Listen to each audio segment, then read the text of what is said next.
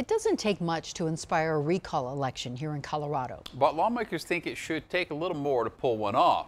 Here to explain, Denver 7 political reporter Megan Lopez. Petition signatures. We have a voice, we want our voice to be heard. If there's one thing we've seen a lot of in Colorado in recent years, it's recall petitions.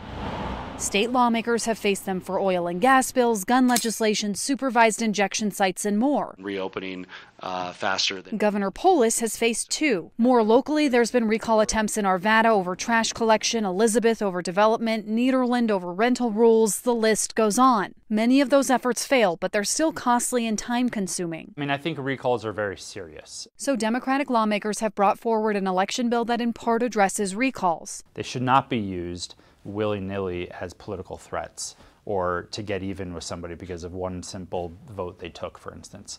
That's what elections are for. The bill requires the petition to give the politician a chance to make their case for why they should stay. It requires the petition to include an estimated cost for running a recall election, and it requires signature gatherers to wear a badge saying whether they were paid to be there, among other things. For the bill co-sponsors, I think that's fair. I think that's about voter education and transparency. Others say recalls are already hard enough. It's very hard to get straight answers and direct answers how you want it to work. Debbie Teeter is part of the Westminster recall petition over water rates. It was a challenge. We filed everything, and things were thrown out first because of some of the affidavits weren't filled out correctly. They even went to court over it, but two of their petitions were verified. Mayor Herb Atchison and Councilman John Voles are set to face a recall election. Tendered my resignation effective at the end of business tonight. Only the mayor unexpectedly resigned last night. Debbie, it's not something you take lightly. Worries more rules on recalls could make the process more difficult. I think your chance of success,